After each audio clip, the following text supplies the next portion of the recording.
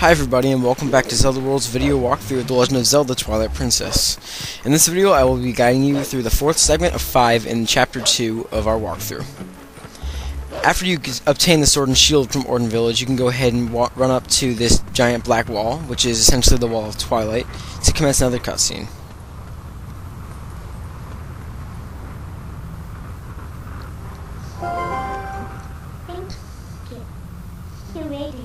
So Midna will talk to you, and she warns you again you will not be able to come back for a little while, but we're going to go ahead and go through anyway, and she will come through. As she mentioned before, you can't willingly walk in, so she reaches her giant hand through to grab you, and here we are again, back in Faron Woods. The whole place is of course changed, and it's in Twilight now.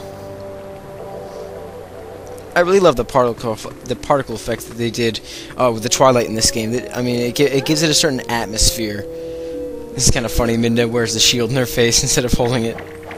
Nearly cuts her head off in the process. And Link will, of course, snarl, and then get smacked in the head. She really does not like Link's attitude.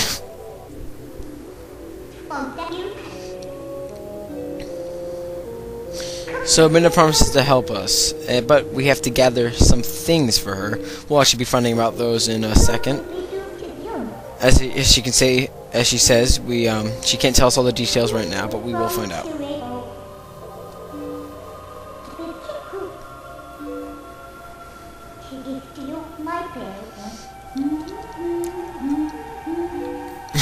She hums a bit of her theme. I actually never noticed that. Da da da da da da. A bit of Midna's theme. She hums right there.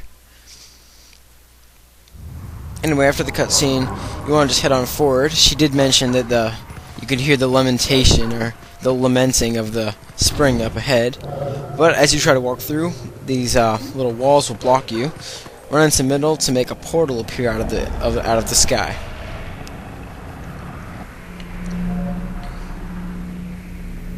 Down will fall a few of these shadow beasts, but this time we have to fight 3 of them.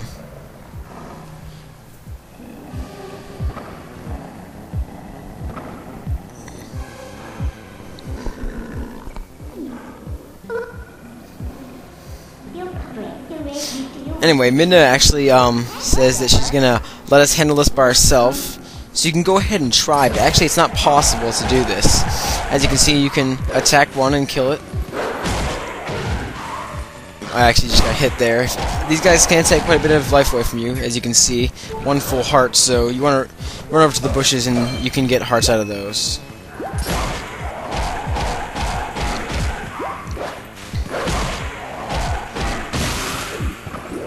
So you can kill 2 of them, but you'll actually notice that the 3rd one will scream and wake them back up. So apparently that's not working for us. We're going to have to find out a different strategy.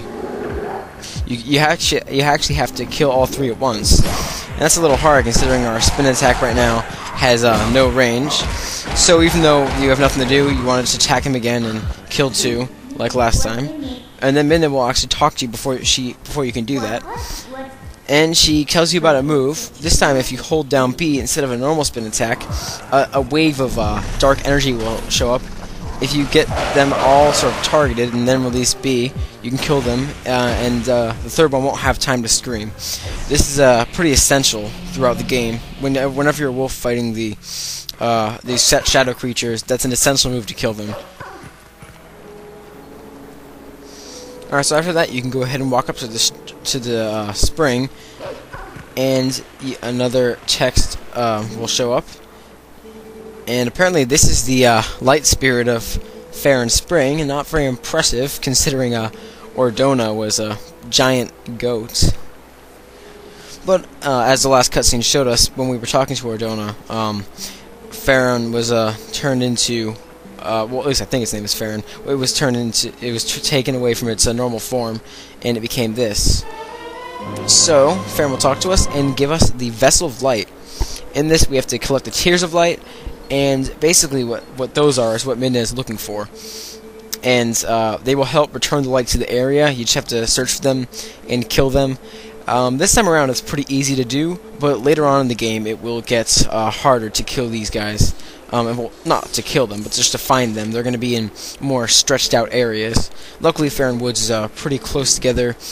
It's not a very big area, so there we go. It will appear below our button commands up there. And the first two are right here, actually. You just attack them. Be careful not to attack them when they are when they're all electrical and like when they're zapping. I guess that's one way to describe it. And once you kill them, tears of light will pop out. Also in Faron Woods, they go by twos, as you can see. In other areas, they will go by. They'll just be lone bugs because they're so big. Luckily, Faron Woods is so small, though, that they group them together in groups of 2 and 3, all of the golden bugs. So you don't need to go searching around too far. Alright, come on the side of the house and ram into the side. I kind of failed a couple times there. But if you ram into the side, that one will fall off. And then attack him. It takes me a couple tries here. It actually is hard to do that. Alright, so after you collect this tier of light, you can go ahead around to the other side of the house. Actually, well, you can dig into holes here first. I don't know if I've shown this, but, you know, well, yeah, I have shown it. But anyway, you can go around up here on the hill here, and if you can actually go up there, then it will prompt you, and you can jump right inside the house.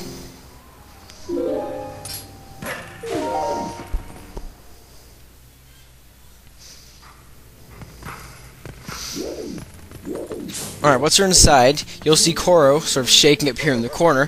What you want to do is go ahead and talk to him automatically.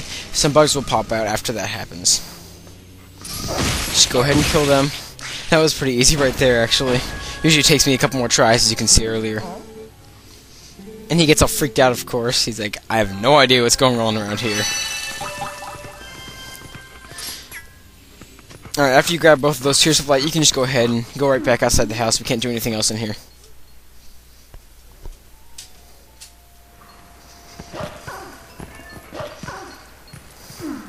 There are no more bugs of the darkness, or whatever you want to call them here, so you can go ahead and dig under and continue into the next area of Faron Woods. There are a couple bugs here. Like I said earlier, they are in groups of 2 all the time, pretty much, so they're pretty easy to get. You can get them fairly quickly.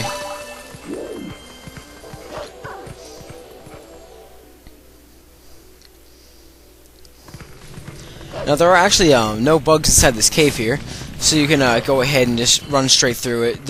Unless you missed the chest earlier when you were a human coming through here, there's nothing else new in here. You can just go ahead and run straight through.